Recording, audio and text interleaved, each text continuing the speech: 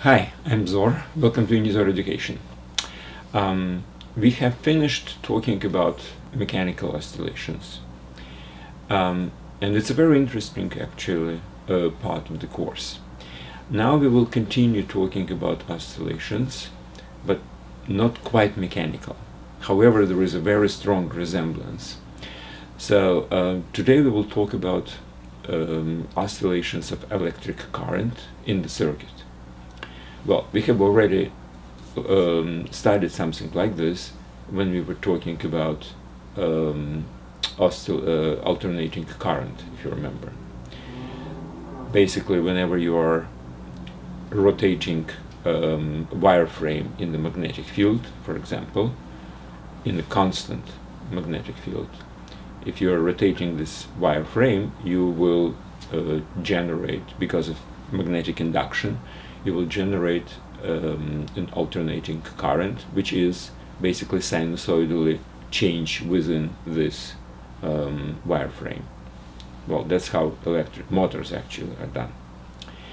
Now, in some way, using the terminology of the mechanical oscillations, we can say that these oscillations of electric current are, well, induced, or using this terminology which we used in mechanical oscillation, it's forced oscillations. Today we will talk about oscillations which are basically resemble alternating current without external force. Again, the similarity with mechanical oscillations, if you have, let's say, an object on a spring, well, first you initially, let's say, displace it, you stretch the spring, and then you let it go, and if there is no resistance, then it will just indefinitely oscillate back and forth. Here we will talk about something very similar in this lecture, but with electric current. Okay, this lecture is part of the course Physics4Teens, presented on Unizor.com. I suggest you to watch this lecture from the website because it's part of the course. So basically everything is logically related. All lectures are combined in some kind of a menu. Every lecture has very detailed notes, which basically like your textbook. There are problem solving and exams on the web page. Web page is completely free. There are no advertising, just pure knowledge. Okay, and there is a prerequisite course called Math for Teens on the same website, and math is a must. You have to know math to study physics. Okay, so we are talking about some kind of forced, no, in this case it's free oscillations of electric current. How can we basically obtain it? What is the electric equivalent of spring in mechanical oscillations? Okay, here is what I suggest as a circuit. First, let's make a circuit which contains inductor and capacitor. Now, no sources of electricity yet. Now, capacitor is not charged, right? So we have to really charge the capacitor to start something. So how can we arrange it? Very simply. We will do it this way. We will have another circuit here with battery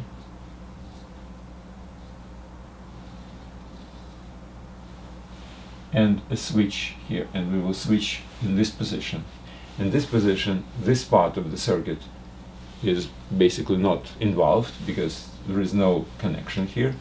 So this is the electric circuit which will have electric current generated, right, by battery. So the battery, what will do the battery if you connect the capacitor? Well, the plus will go to plus, the minus will go to minus, and our capacitor is charged. That's it. Very, very fast charging.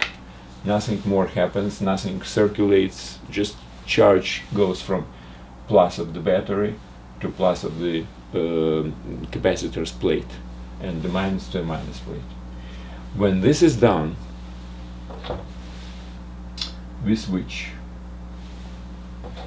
this switch the switch into this position. Now the battery is gone, nothing is happening on this side, and now we have this circuit. So this doesn't exist anymore, basically. So what happens? Well, we have a closed circuit, right? So plus and minus, electrons from minus go to plus. Well, by definition we are saying that electric current goes into opposite direction, unfortunately, but in any case, what happens, there is electric current which goes. Okay, now let's just think about this way. First, your capacitor is charged at maximum. In theory, let's forget about this inductor, what is just a straight line, straight wire. Well, in theory, the plus and minus will start circulating electric current, electrons will go from minus to plus, and that's it.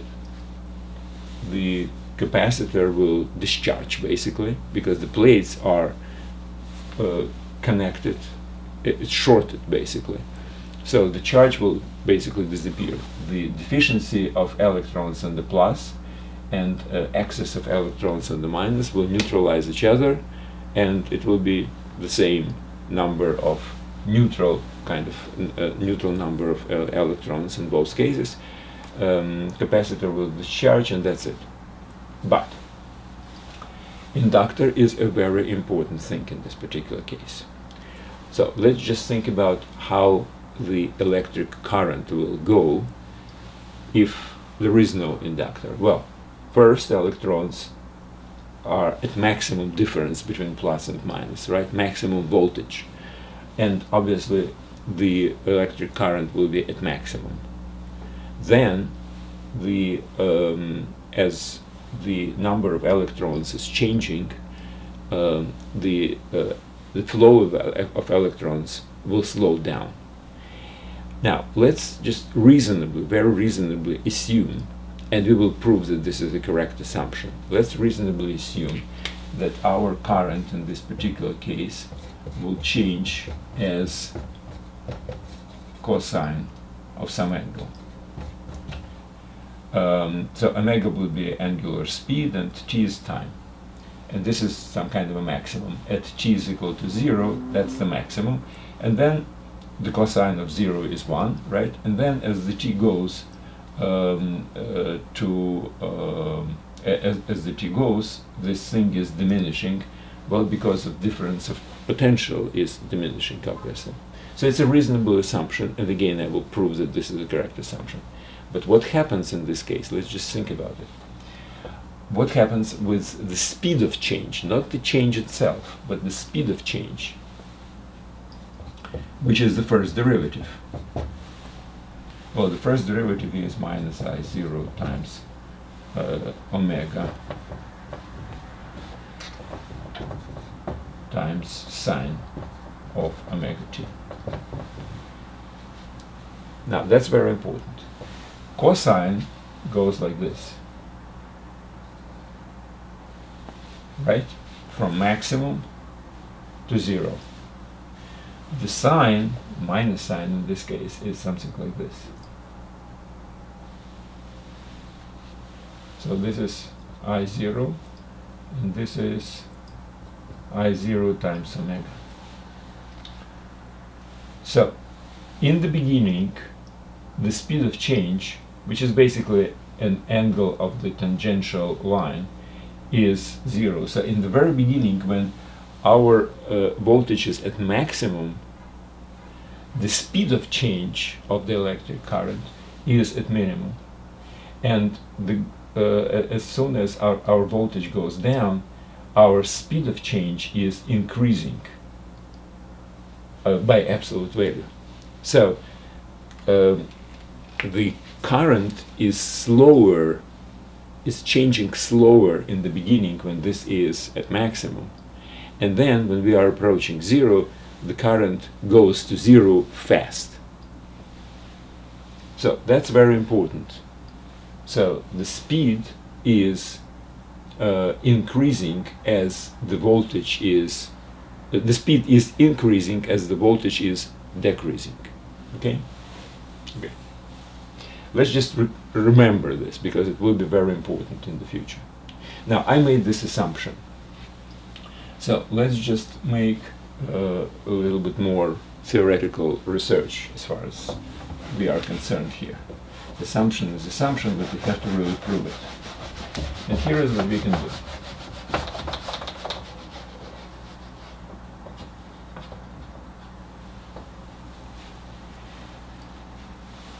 Let's assume that we have inductor has inductance L, capacitor has capacitance C. And I will go back to definition of these capacitance and inductance, because it will be very, very necessary for our calculations. So let's assume also that the voltage between these two is changing with time, so it's V and index C. The voltage between these two would be L of t. What's interesting right now is that their sum should be equal to zero, because there is no source of electricity. I mean, if there was a source here, then the voltage between this would be sum of the voltages there. Voltage drops, right? From if you have a source here, it will be the difference between these will be the sum of the drops of electricity, of voltage, of electrical voltage around the whole circuit. If there is no source of electricity, and the current is still running, so the sum is supposed to be equal to zero. So that's something which is basically known as Kirchhoff's law, but in this particular case it doesn't really matter how it's called. What's important is, if there is a circuit and there is no source of electricity, well, if there is no current, obviously all the voltages on every piece will be equal to zero. But if there is some current, and we know that there is a current because this thing is discharging, right? So the current goes. So at any given moment of time, the sum of the voltage drops between these two things which participate in the circuit must be equal to zero. Okay, that's good. Now let's talk about definition of capacitance and inductance. Capacitance first. Now, we know that from purely practical experimental facts, if you charge the capacitor with certain electric charge, well, put some number of electrons on one of the plates, let's say, and reduce the number of electrons on another, for instance using the battery. So this is the total amount of charge in coulombs, and this is the voltage observed on between the plates. So experimentally was basically established that their ratio is a constant thing, which is a characteristic of the capacitor itself, and that's what it's called, capacitance of the capacitor. So we increase the number of electrons by the factor of 2, and that means the voltage will increase by the factor of 2. Okay, remember this. From this we can actually have that Vc of t is equal to Q of t divided by C. Okay. Now let's talk about inductance. So we know first that whenever you have electric current, there is a magnetic field around it. Okay. We know that. Again, that's experimental, etc. Now, we also know that if you have something like this inductor, the magnetic field which is basically produced by moving electrons, it has certain characteristic which is called magnetic field flux. Okay, so magnetic field flux, and again it depends on the current. Okay, magnetic field flux is equal to L times I of t. So if this is the current, the magnetic flux will be proportional to the current, and L is this coefficient of proportionality. And again, it's a characteristic, physical characteristic of inductor. It depends on how many loops we have, what kind of a wire this is, etc., etc. But again, the stronger our current, the stronger the magnetic field flux we can observe. But now we have a very interesting thing. If magnetic field is changing and there is a wire near it, the changing magnetic field generates the electricity. More precisely, again, we were talking about before, it's called self-induction, basically.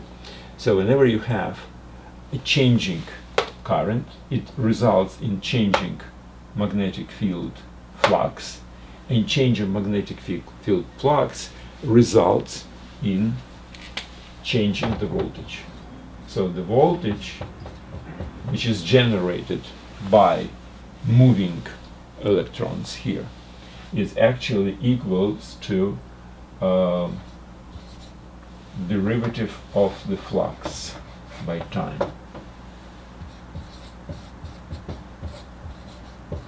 Now, this thing was actually discussed in details in the electromagnetism part of this course, so I'm just doing it very briefly, and I refer you to those lectures which explain the details. But in any case, the electromotive force, which is basically the voltage between these two things, will be generated by changing flux. And why flux is changing? Well, because our electric current is changing. Our electric current will change because we're changing the amount of electricity accumulated in the capacitor. So everything is changing, and the change of one is producing change of another. Change of discharge of capacitor causes the change of the current. Change of the current is causing the change of magnetic field. Change of magnetic field is causing the electromotive force generated by the inductor. Now, what this electromotive force does actually? Again, we were talking about this in the electromagnetism part of this course. It supports actually the current. If current is going down, then the electromotive force will try to extend it and support it so it doesn't go down as fast, or goes down. Goes down not very fast.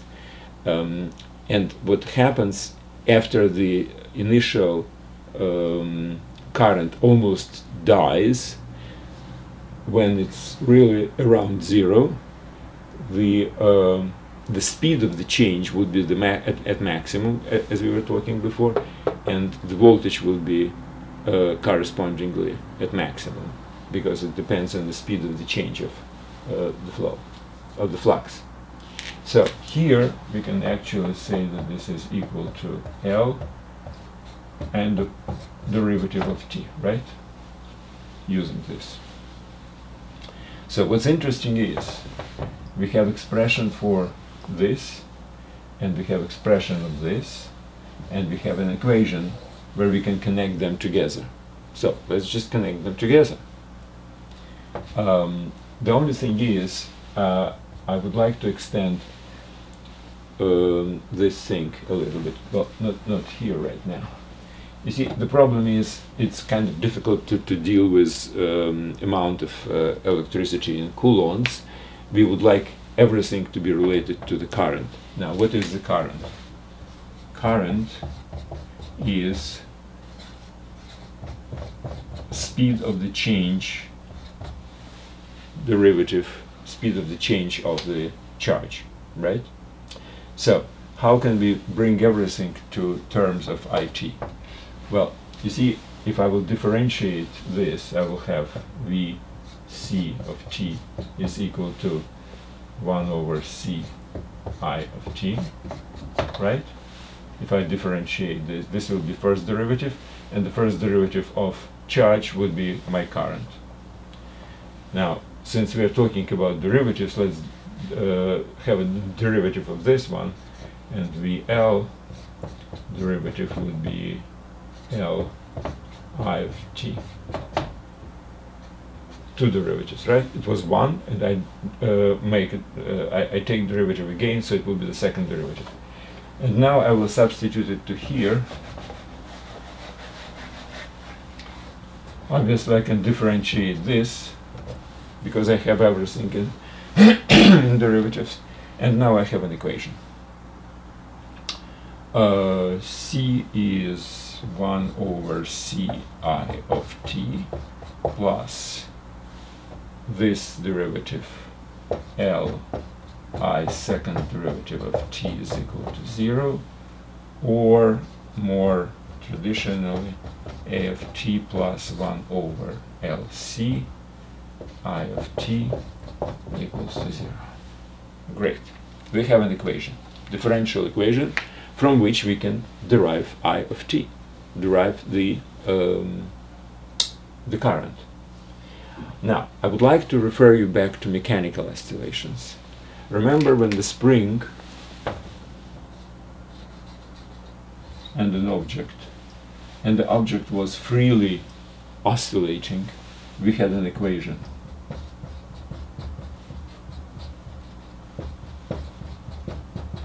For free oscillations, we had this equation.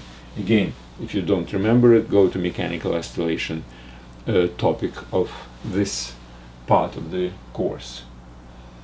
Now, you see the resemblance? Just a different coefficient. Now, in this case, our solution was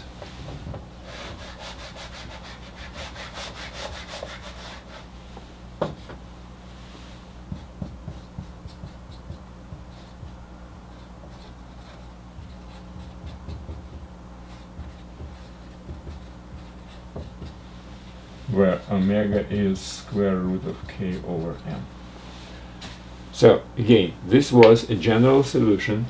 C1 and C2 are just some constants which are defined by initial conditions, initial displacement of the object and initial speed whenever we are just let it go after we stretch the spring, or we push it in some direction with some speed. Okay, so C1 and C2 are constant defined by initial conditions. Omega is called angular speed, sometimes it's called angular frequency, which is not exactly correct. But in any case, that's what we have here. And this is exactly the same equation. So the solution of this equation would be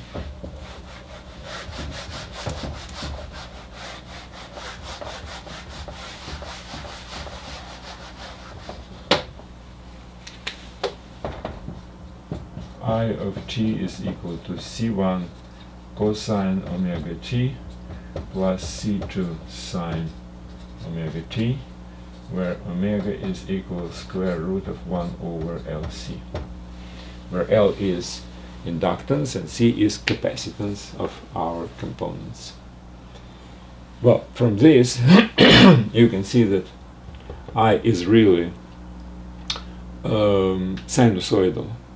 Now, if you remember, we can always change this into equals d cosine of omega t plus phi. Again, very simple trigonometric trick. We'll switch from this to this. Instead of constants C1 and C2, we'll have constants d and phi. But in any case, this is a cosine in this particular case, which means we have a sinusoidal oscillations of electric current. And again, if there is no resistance, basically it will be indefinitely circulating back and forth, back and forth. So in this particular case, whenever this charge goes from some maximum to zero, the electric current will change from maximum to zero, but the speed of change would be the faster when this closer to zero. So whenever we are almost exhausted in the force of the capacitor, which pushes the electrons in some direction, our inductor, because of self-inducting process, will support this dying electric current and will continue. It will prolong its existence, and it will go even after this thing reaches zero, and this thing will reach zero, and it will actually charge in reverse. So these electrons first go this direction, almost died when it's close to zero, but the speed of this dying of electric current would be faster at the end, and that means that the supporting force of the inductor will be the biggest, the strongest, and it will continue, and it will charge another plate with electrons. So the charge will reverse. That's what basically this thing means. The charge will be reversed, and then the story will repeat again and again. So this is why electrons will go this way and then this way. Whenever electrons are almost gone from here, the continuation of the flow of electrons, and it will be deficiency here and excess here, it will be supported by the inductor. So inductor and capacitor are actually together are helping this oscillation. First, inductor, first capacitor starts, because there is a difference in electric potential. It will force electrons to move. But whenever this force is getting weaker, the force of inductor, which supports the move of the electrons, will be stronger. And then the situation will be repeated again and again in the opposite direction. And that's what makes our electric current oscillating sinusoidally. I kind of simplified the whole thing. I did not really take into account resistance. That will be the subject of the next lecture. But so far, this is called LC circuit. And next lecture we will talk about RLC circuits, where resistance will be involved as well. Meanwhile, I just want to mention that it's very interesting, and it's almost like philosophical. You see, it's completely different arrangement here and mechanical oscillations. But oscillations are oscillations, and the oscillations are here and there, are happening according to, well, relatively speaking, the same formula, which is kind of amazing. I mean, physically they're completely different.